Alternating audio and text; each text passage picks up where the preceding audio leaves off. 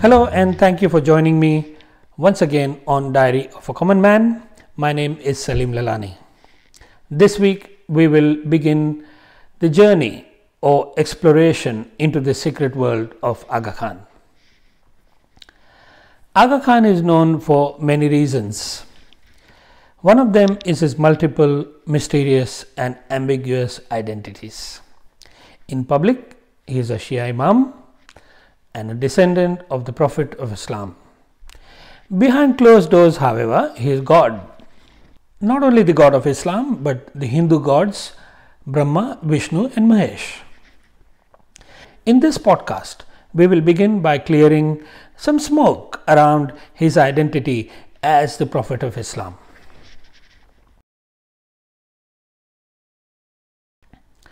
Ismaili Constitution is a public document and a copy can be downloaded from the below link.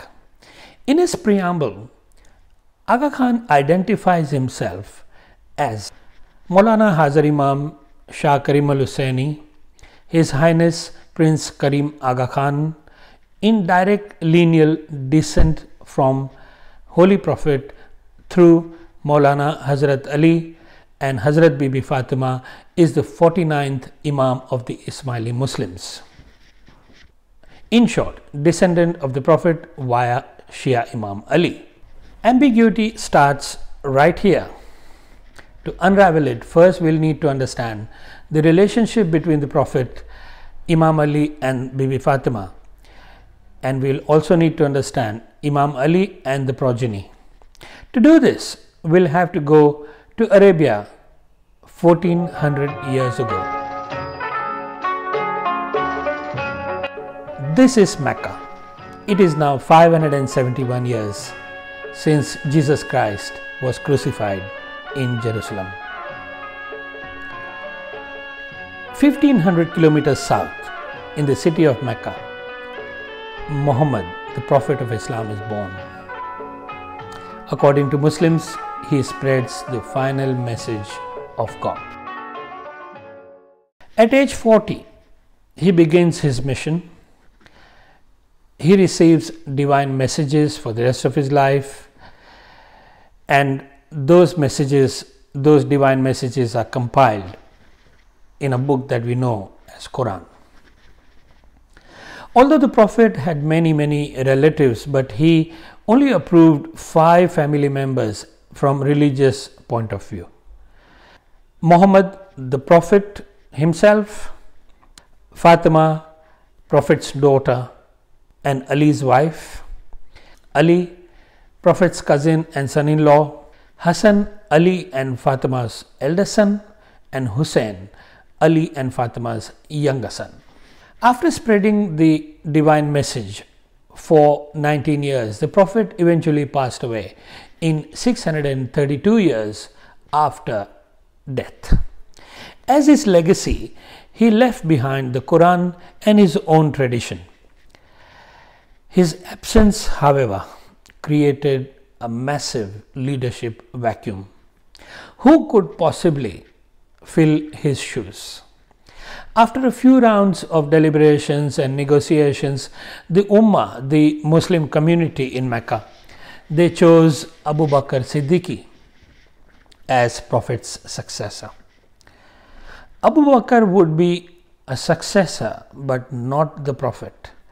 Prophet had authority over Muslims not only from the secular viewpoint but from the religious viewpoint as well.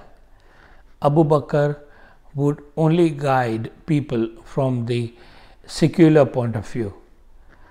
In fact, him and his followers would rely on the Quran and the tradition of the Prophet to be guided on the right path. All was well so far, but then a minority Muslims rejected Abu Bakr's appointment as a caliph. They believed the Prophet had actually nominated Ali, his cousin and son-in-law, as his successor. Not only that, Ali had the authority over Muslims not only from secular point of view but from religious point of view as well. Not only that, Ali and his progeny would be present physically to guide people until the end of time. They would guide people according to the message of Islam, the exoteric message and the esoteric message.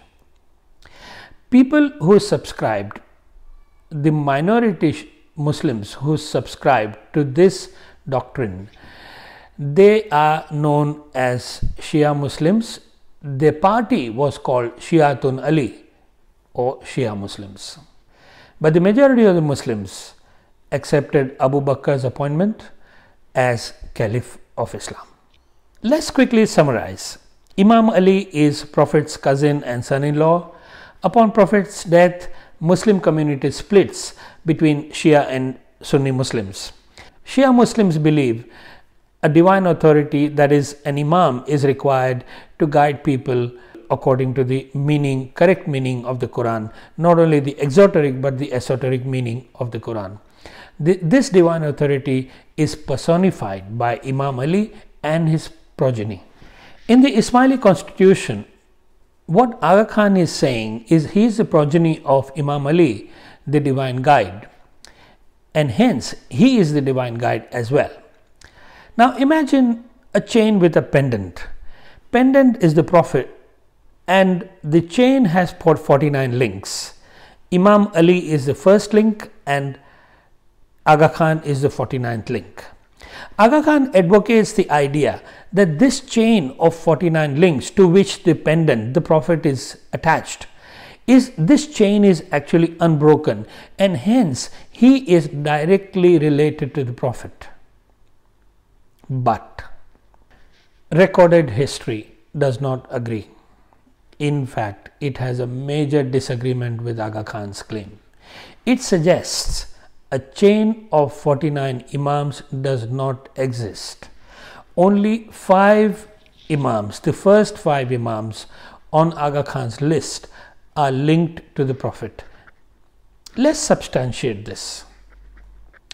29 years after the Prophet passed away, Imam Ali was assassinated in Kufa. As per the Shia doctrine, his elder son Hassan takes over as the Imam, but for some reason he doesn't appear on Aga Khan's list. Imam Hussein, Imam Hassan's youngest brother, takes over as the next Imam, but unfortunately he is killed under very tragic circumstances. His very young son, Imam Hussein's very young son, Zainul Abidin, takes over as the next Imam, and then his son Muhammad Baqir takes over as the next Imam, and then his son Imam Jafar Sadiq takes over as the next Imam. This is where Aga Khan's unbroken chain actually breaks, because Imam Jafar's son, the designated successor, Imam Ismail, is missing.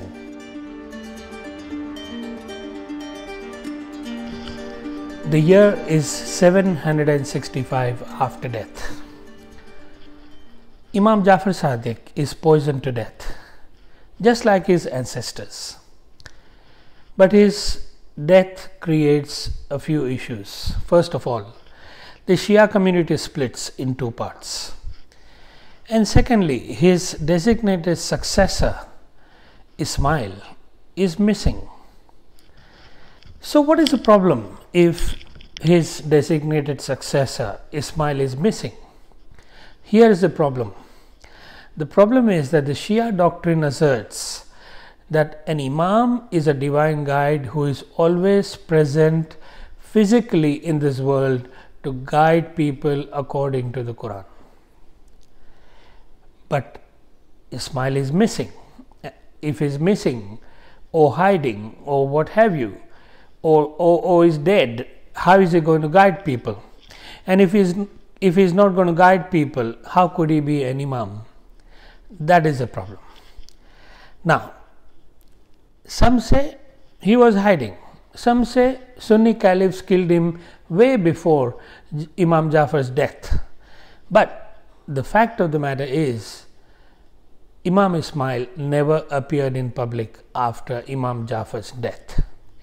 Aga Khan found an institute of Ismaili studies in 1977 to research Islam and Ismailism.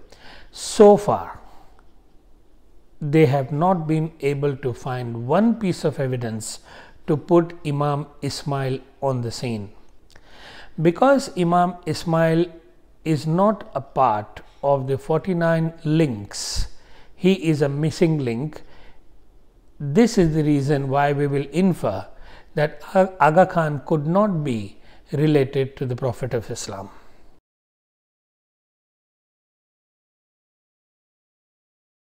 Now back to Medina. In 765, Imam Jafar is dead, Imam Ismail is missing.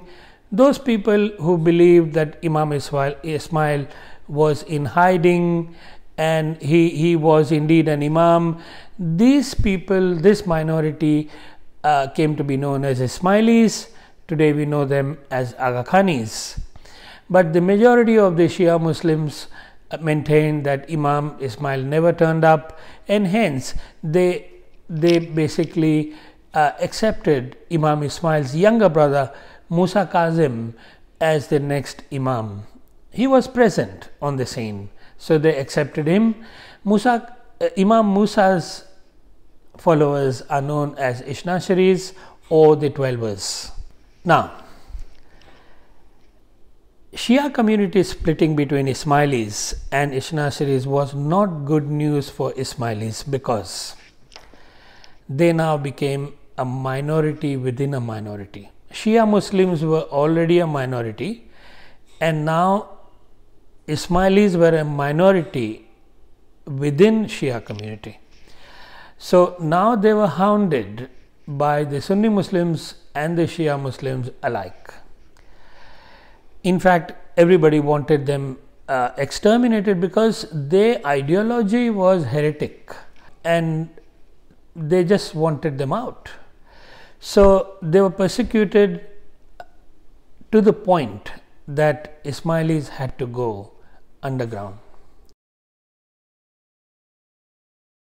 They remained underground for 144 years, and during this time, many Imams on Aga Khan's list are unknown, in the sense that recorded history doesn't know much about them, whether they lived or whether they died or whether they existed.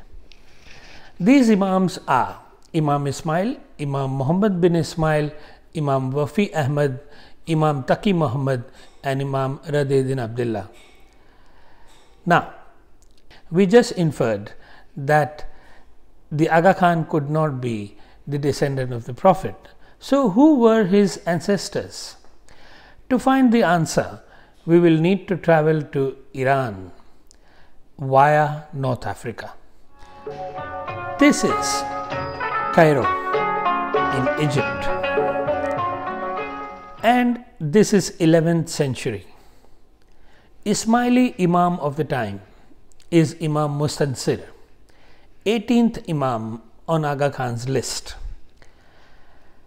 Now, some believe that due to political reasons, after Imam Mustansir, his caliphate and his office of Imama passed on to his younger son Musta'ali instead of the designated successor Imam Nizar. Now, Nizar revolted against the younger brother for his right, but unfortunately he was overpowered and he was given a very slow, painful death. Nizar's son and successor Al-Hadi was now hounded by the Mustalians and by the Ishnasharis and by the Sunni Muslims. So Al-Hadi and his followers had no choice but to go underground. They remained underground. In fact, the descendants of Imam Nizar were never found. They never surfaced again. Al-Hadi basically appears on Aga Khan's list as the 20th Imam. During the crisis of succession between Nizar and his younger brother Musta Ali, in those times Hassan bin Sabah was an Ismaili missionary, and he was also a military commander of the Shia Imam Mustansir, and he was a strong supporter of Nizar's. Now, when Imam Nizar was basically imprisoned, Hassan was also imprisoned at the same time. But they say Hassan escaped and made his way to Iran. In Iran, he basically captured a fortress in Almut in the region of Alborz mountains. And in this fortress, he basically established a Nizari settlement for the followers of Imam Nizar. Now, he firmly believed that Al-Hadi, who was Imam Nizar's son and the successor, would one day arrive in Iran and he would become the Imam and he would guide them. But unfortunately, Imam Hadi never arrived. Anthony Campbell is the author of a famous book, The Assassins of Almut. He writes, until the end of his long life, Hassan, that is Hassan bin Sabah, remained in Almut, a lonely and a severe figure, administering his strange realm, ordering assassinations, thinking, writing, planning, and waiting. For what? Did he believe that the son of dead Nizar, Al-Hadi, would one day appear to him to claim the imamat? If so, how was he to be recognized as genuine? Nizaris agree that Al-Hadi never made it to Almut, but they say he was actually in hiding. This presumption, however, did not find any credibility because there was no need for Al-Hadi to hide. Hassan bin Sabah had already established a strong foundation at the fort of Almut. Anyway, Hassan died in 1124 after death without meeting Al-Hadi. Let us quickly summarize. Aga Khan claims direct lineal descent from the Prophet via Shia Imam Ali as an unbroken chain of 49 Imams. So far we have learned 8 Imams lived and died in hiding. 6th Imam Ismail disappears after the death of Imam Jafar. This event breaks Aga Khan's unbroken chain, separating him from the Prophet. Then again in Cairo in 1097, Imam Nizar, the 19th Imam on Aga Khan's list, becomes the last Ismaili Imam, as his descendants are never found. Next week, we will go to Almut in Iran to find the real ancestors of Aga Khan. In the meanwhile, take care of yourself and goodbye.